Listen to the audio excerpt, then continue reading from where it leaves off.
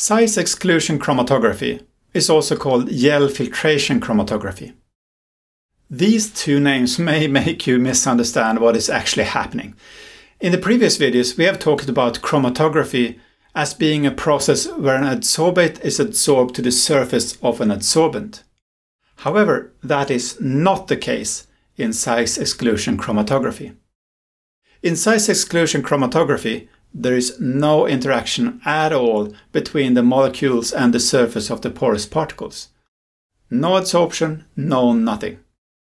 Instead, size exclusion chromatography separates molecules based on their size. A size exclusion chromatography column, or SEC column, is packed with porous particles. Small molecules can enter into the pores of the porous particles, while larger molecules cannot. Thus, smaller particles have a longer residence time in the column and larger molecules a shorter residence time. SEC is typically slower than ordinary chromatography due to the absence of surface interaction, so you need a longer column. As an example, SEC can be used for protein desalting. The salt ions are small and can enter into the pores and gets a longer residence time, while the proteins are too large to enter the pores and thus get a shorter residence time.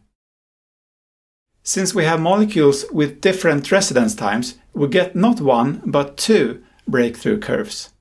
One breakthrough curve for the large molecules and one breakthrough curve for the small molecules.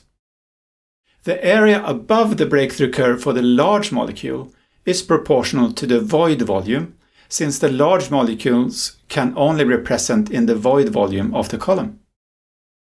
The area above the breakthrough curve for the small molecules is proportional to the sum of the void volume and the pore volume, since the small molecules can travel between the void volume and the pore volume. It should be noted that you must take care when translating the areas above the breakthrough curves to volume units. Think carefully about what is on the x-axis and what is on the y-axis, and thus what the area unit is, before you try to translate the area to volume units.